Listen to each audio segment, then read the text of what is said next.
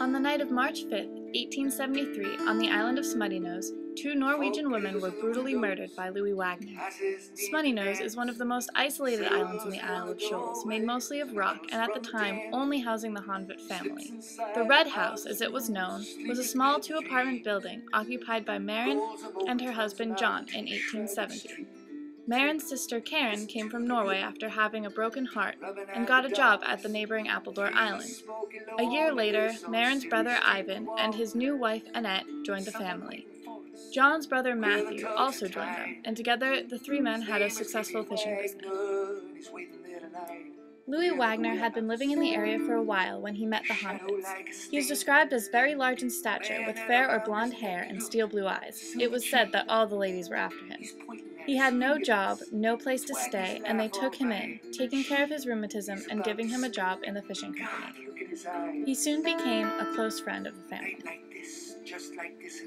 On the night of the murders, Louis had been staying in Portsmouth for about a year doing odd jobs. Ivan, John, and Matthew went out to draw trawls and were not able to make it back from Portsmouth before dark. That morning, Maren was found covered in blood, screaming. Jorg Ingebergson of Appledore heard her and carried her to the other island. The rock Maren hid under for nearly 7 hours is now known as Maren's Rock. Later that day, investigators from Appledore found a broken clock, the axe, and a teapot smeared with blood, along with the body. The teapot suggests that the murderer ate and drank after committing the crime. The paper that night, though it got most of the names wrong, told a story chilling enough to create a manhunt for Louis Wagner. He was soon found and arrested in Boston and brought back to Portsmouth via the train. At the station, he was met with a lynching mob of around 2,000 people, throwing stones and chanting. Though he did not seem surprised when arrested, nor did he ask what the charges were, he fervently pleaded his innocence, and as he was brought to the prison, his knees shook. Many women visited in prison and came out claiming that there was no way this man could have committed these terrible crimes.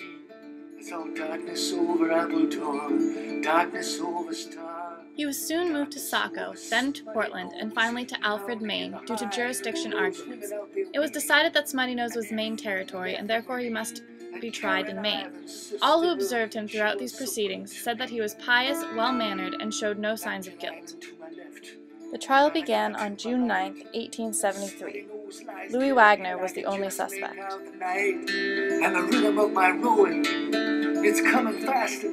This is a diagram of the Honvet house from the time.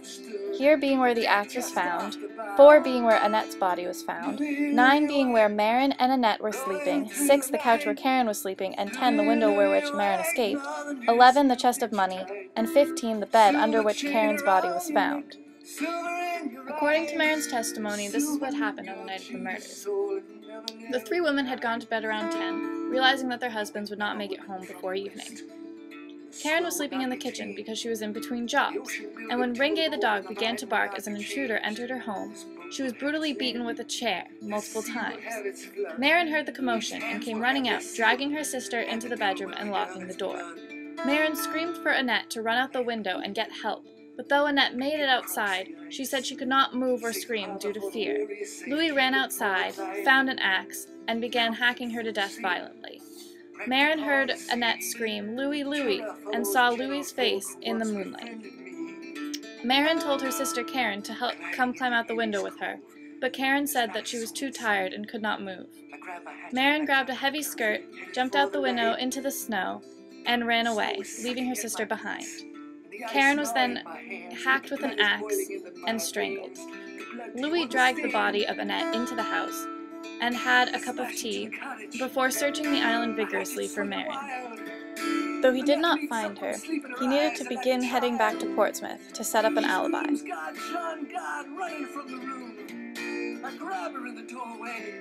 Maren huddled with her dog Ringay under a rock from 11 o'clock at night to 7:30 in the morning, afraid to come out because she didn't know that Louis had left the island.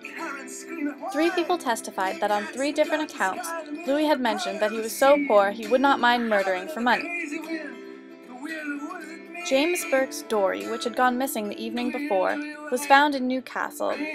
Also in Newcastle, Louis Wagner was seen going from Newcastle to Portsmouth by at least 3 witnesses. The boat was identified as James Burke's because he had just added new thole pins that day. Louis Wagner was staying at 25 Water Street in Portsmouth, now about where Prescott Park is. Mary Johnson, the daughter of the owners of the boarding house, said that when Louis came in that morning, he said, "Mary, I am in trouble. I have gotten myself into trouble, and I know." She also testified concerning the bloody shirt found behind the boarding house. It was confirmed to be Louis' shirt because she recognized it, seeing as she had mended the buttonhole recently. The blood on the shirt was confirmed human. After going to the boarding house, Louis got on a train for Boston. There, he ran into many people that he knew who testified that he was there.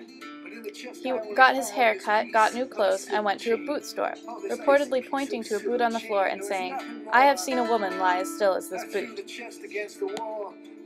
Along with Norwegian coins and money, a white button was found in Louis' pocket, the same button that Karen had in her purse.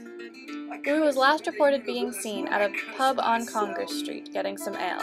After that, his whereabouts are completely unaccounted for until 6 in the morning. Of course, Louis Wagner tells a different story.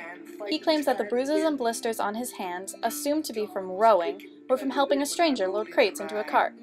He said the blood on his shirt was fish blood and not human. He said that he went to a different bar on Congress Street, he didn't remember the name, and had 2 more drinks. Then he felt sick, so he wandered Court Street until he slipped on some ice and lay there, in the road, until about 3 a.m. He then said he went back to the boarding house, slept on the couch, then left early in the morning to look for work. He could not, however, have slept on the couch, because George Lode said that he slept on the couch that night, and no one testified to seeing him in any of the places he claims he was. The only argument the defense could make in Louis' case was that all the evidence presented against him was circumstantial and should not be counted. However, the button in his pocket, the money, and the shirt were all very conclusive that Louis Wagner was the killer. After only 55 minutes, the jury came back with a verdict of guilty of murder in the first degree. The jury took their seats, and the foreman stood and he pointed at me and he said, "Guilty in the first degree." Many appeals on Louis' behalf were made, and Louis, before his sentencing, claimed that John had paid people to testify against him and had actually killed the women, or had told his wife Maren to kill the women. It is impossible for John to have killed them because John was cited by many witnesses being in Portsmouth that day. Also, he did not have enough money to pay so many people to testify against Louis on behalf of him or his wife.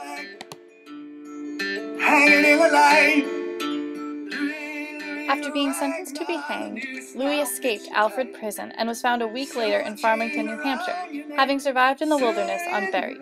He was then transferred to the Thomaston State Prison. Louis was hanged on June 5, 1875, 2 years after the murder and the trial. He claimed he was innocent until the day he died. His hanging was the last until 1885, under the death penalty in Maine. The Haunted House is overrun by souvenir hunters, ripping down blood-stained wallpaper and windowsills. Some people, like Anita Shreve in her novel The Weight of Water, claim that there is a statement made by Maren saying that she was the one who committed the crime. This is an attractive alternative because so much rested on her testimony, but a closer look at the evidence has caused all serious researchers of the case to definitively say that no such document exists, and that Louis Wagner was guilty and was the only highly successful in charming his audience. The true killer of these women was found, and the fact that people still debate this shows what an actor Louis Wagner was. We must not forget the victims of this terrible crime, not only the 2 dead, but those survivors. Ivan, who lost both his wife and sister that night, was said to always have looked sad, to be withdrawn, and eventually went back to Norway. Maren also went back, and John ended up remarrying. The graves of Annette Christensen and Karen Christensen are located in the Portsmouth South Cemetery, and are still visited today.